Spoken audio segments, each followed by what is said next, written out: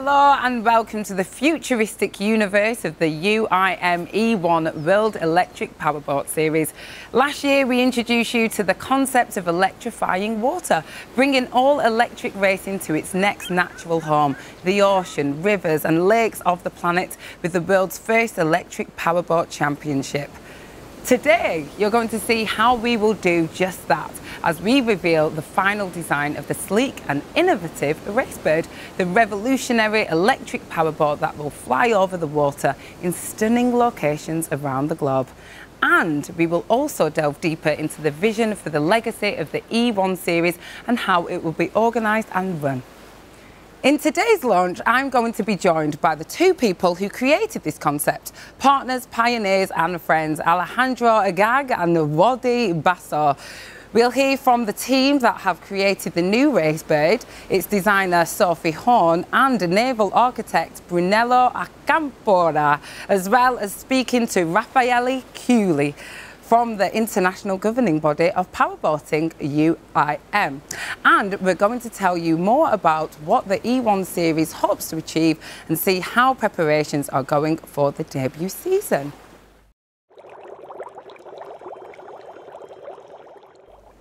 Let's start with the two people whose idea this is. One is a pioneer of sustainable racing who has created 3 electric racing series from scratch, and the other is an entrepreneurial motorsport engineer with a passion for sport and technology. A meeting of minds that is the E1 series has now made them business partners. So please welcome Alejandro Agag and Rodi Basso. Hello, welcome. Hi. How are you? We're great. We're here in the digital world. In the digital world, this is the future. I'm so glad you're here. Now, Alejandro, I'm going to start with you.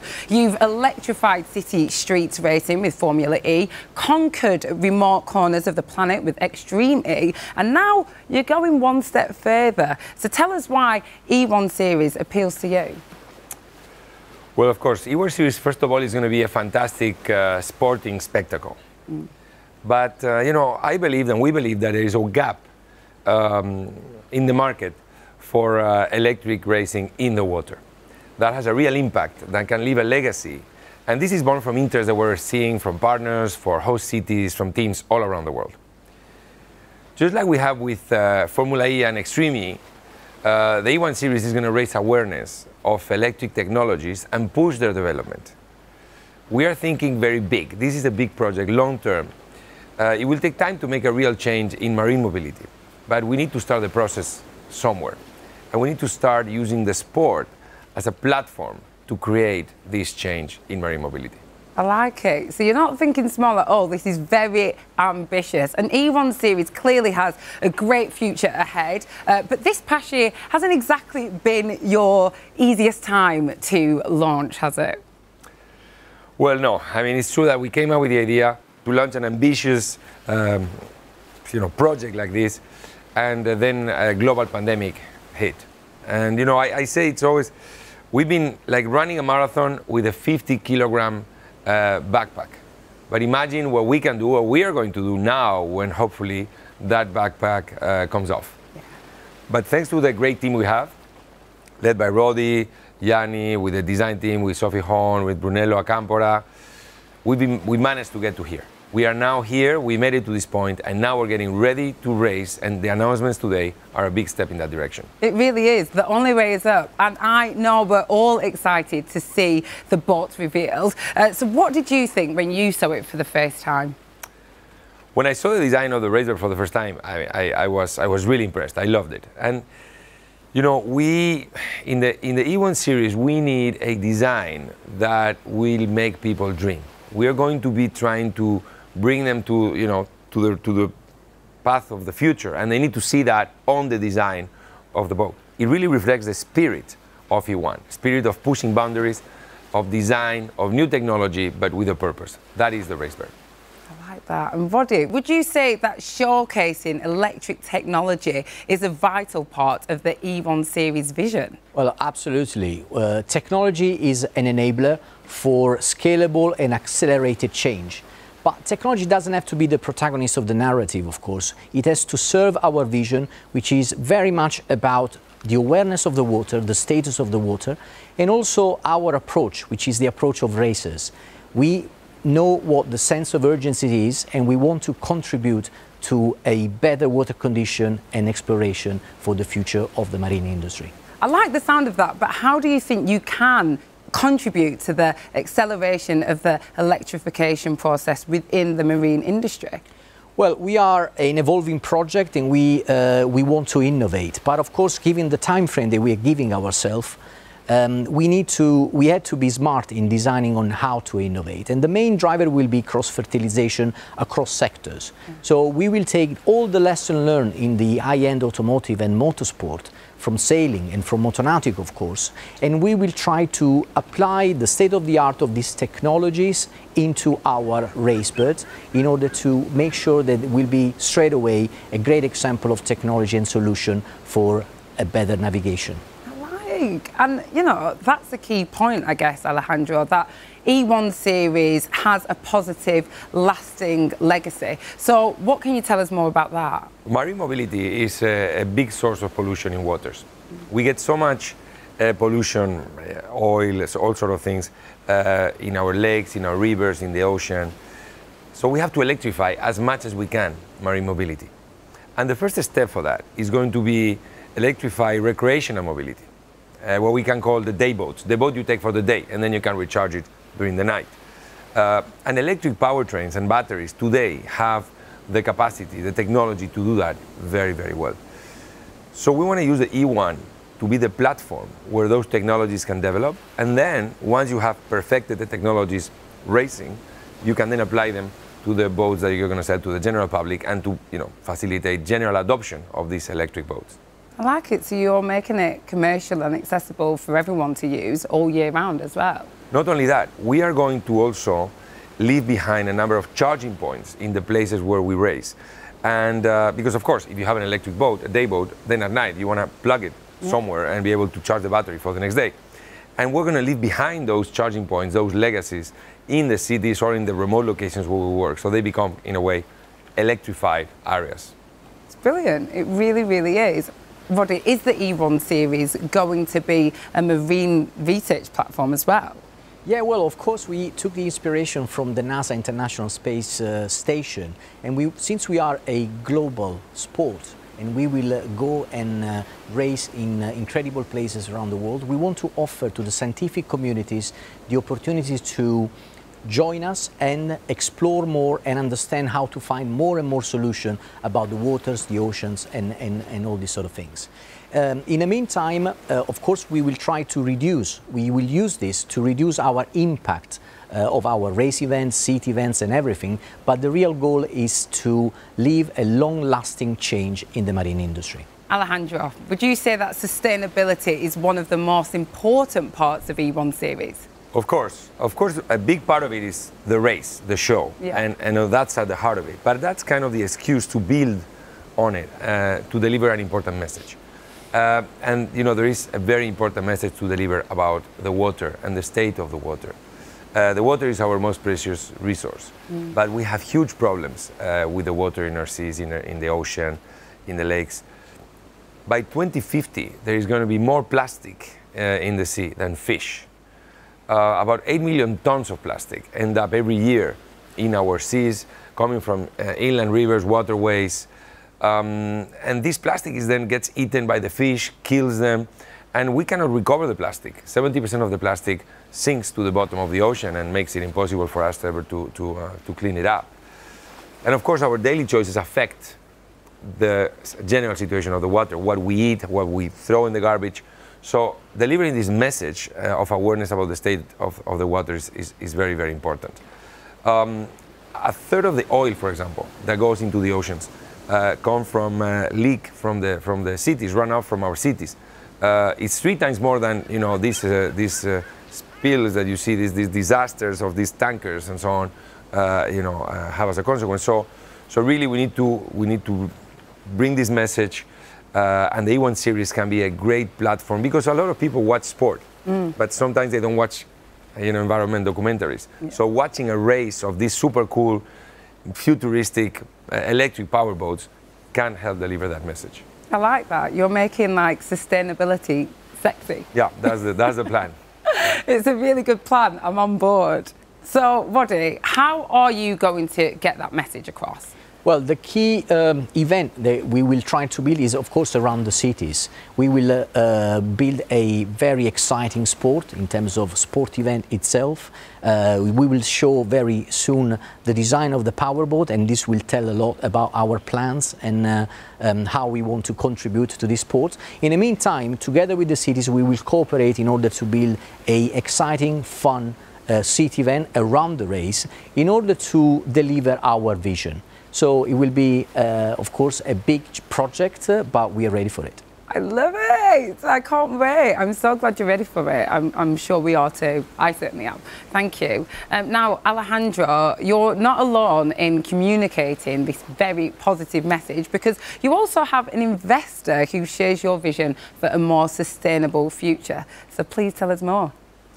Absolutely. We are delighted today to announce and to welcome the Public Investment Fund as an investor and partner in our company.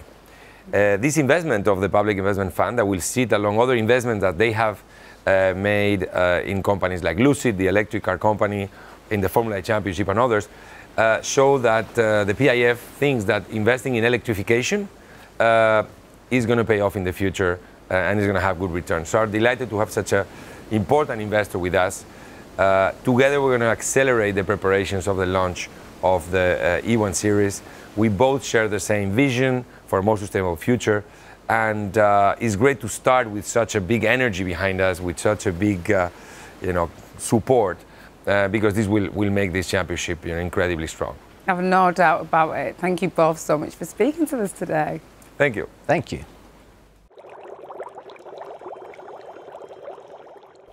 Now, you've heard the concept and the mission, but the E1 series will not be complete without its electric powerboat. We're here just ahead of World Oceans Day on the 8th of June, and the E1 series electric powerboat is a symbol of the ambition to electrify water-based mobility and reduce the huge environmental pressures on underwater ecosystems. The E1 series vessel is already in advanced stages of engineering development and will begin prototype testing this coming winter. So let's meet the future of powerboating. Here it is, the RaceBird.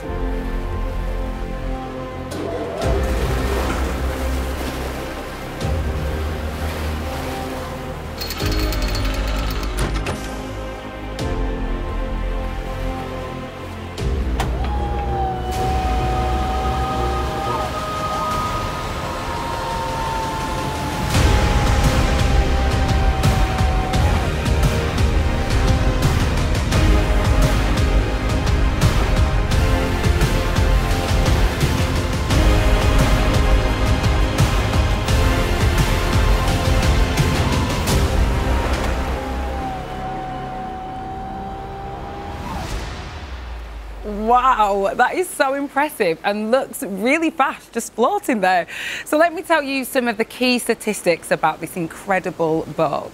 The RaceBird is 7 metres long, up to 3 metres wide, with foils rising 1/2 metre from the water. Made entirely of carbon fibre, the powerboats will weigh only 800 kilograms.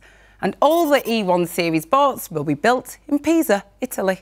The RaceBird was co-created by SeaBird Technologies founder Sophi Horne alongside Brunello Acampora, founder and CEO of Victory Marine, the official engineering and manufacturing supplier of the E1 series. And I'm delighted to say that Sophi joins us now. Sophi, hello. Hello. Welcome. Thank you. You're looking great, and you know the design is looking just as well. So talk us through the design inspiration. Well, I believe you haven't seen anything like this out there yet, so we didn't really have a reference. So we started from blank papers, kind of, and thought about efficiency, safety regulations from UIM, the race format, of course. How can we take electric boats to the maximum in terms of design and technology? So here, when you see the foiling, the 40 centimeter above the water, everything makes sense. So it's a purpose behind the whole design. And then to try to showcase something from the future as the name suggests, RaceBird is inspired by the seabirds. So you have the glide mode that I say, right above the water. The whole inspiration comes from that glide mode to increase the efficiency to the maximum. Wow, so you're working alongside nature to really push the boundaries. Yeah, that's exactly what we're saying inside SeaBird and E1, that we want to design with nature and not against. I love that. It's creative and it's really forward-thinking. It really is stunning and breathtaking to look at. How fast does it go? What's the speed? It's 50 knots, the maximum, and that is enough, going back to the race format and the turns and twists around. So it's going to be fast enough. I love that. I love that. Well, fasten your seatbelts. Where can we get one?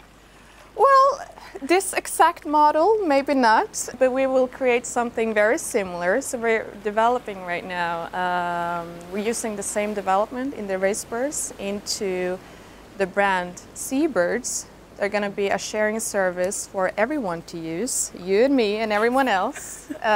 So it will actually feel like you're going to travel with the RaceBirds and create memories with family and friends. I love that. I'm going to be travelling in style. I really can't wait. Thank you so much for joining us, Sophie, and congratulations. It really is stunning. Thank you. Now we're going to hear from the other co-creator of the RaceBird, Brunello Acampora, who is joining us remotely. Rodi, over to you. Brunello, it's great to see you. It's been a challenging and exciting project to work on. Tell us more about the thinking behind the amazing design. Hi, Rodi. Yes, I mean, this is a most exciting design.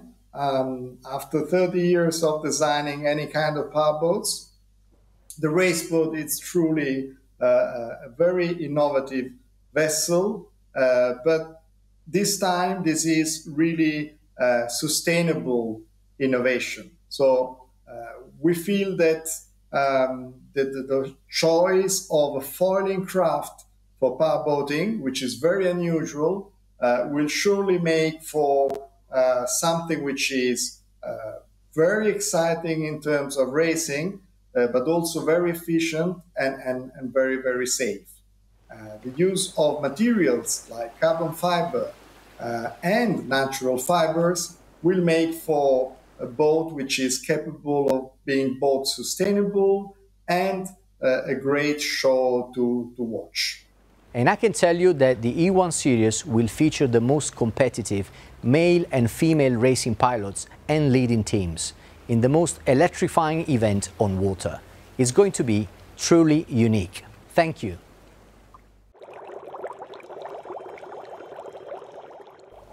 Okay, gentlemen, as the founding partners, let's hear some of the big facts to remember on the UIM E1 World Electric Powerboat Series.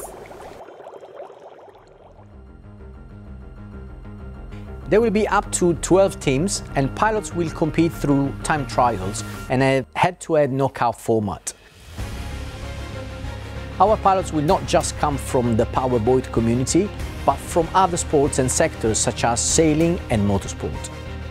We're planning 10 events per racing season, with the first season kicking off in 2023 across some incredible locations. With the help of the Santa Elena, the ship which you will all know from the Extreme series, 5 of the races will be at very remote locations, which will provide a real range of racing conditions. The remainder will visit some of the biggest global city waterfronts, which I expect you will all recognize. This will be a truly global championship. Well, it sounds fantastic and I really can't wait. Now, let's get the view from the governing body and talk to its president, Raffaele Chiulli, joining us from Monaco. Raffaele, welcome to our boathouse. Thank you so much. You must be very excited to see how far the E1 series has progressed since the launch in Monaco last year. Absolutely. As president of the UIM, the international governing body of powerboating, fully recognized by the International Olympic Committee, I was excited by the launch of the UIM E1 series, which was held in the presence of His Serene Highness Prince Albert at the Yacht Club de Monaco on 25th of September. The UIM E1 is the first full electric powerboat racing series and will be organized under the governance of the International Powerboat Federation, the UIM, like Formula E and FIA. This is a new flagship class, which will create a competitive, fascinating, challenging, environmentally friendly, and allow me to say, entertaining all-electric racing series. This initiative has a unique feature, since it starts from the combination of achievement of two leading motorsport industries, automobile and powerboating marine industry, and also exploit the latest technologies from sailing. I am convinced that the UIM E1 series will allow significant improvements and innovations in eco-friendly powerboating and yachting technologies, but also on more environmentally responsible behaviors.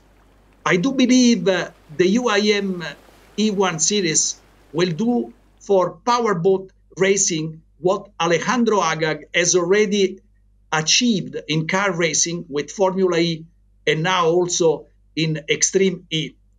It will ring in a new era of powerboat racing. Wow, just hearing about your passion for technology, the RaceBird series and sustainability has been just incredible. Thank you so much. It's been wonderful to speak to you today, Raffaele. Thank you for hosting me. Well, it's been a really exciting unveiling of RaceBird ahead of what promises to be an amazing sporting spectacle. I, for one, can't wait for the first race. So my thanks to all of our guests today, and particularly to Alejandro and Rodi. Thank you. Thank you, AJ. For us, this is a culmination of so much work, but now the start of something so exciting.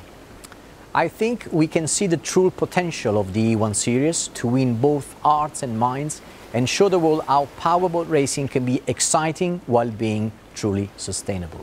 I can't wait. And for those of you following our progress closely, the next big moment in the coming months will be the launch of the prototype of RaceBird, along with confirmation of our first host city venues and teams. In the meantime, you can, of course, follow all the developments up to the start of the series online via e1series.com or at E1 Series across social media channels. But for today, from all of us, thank you all for watching and goodbye.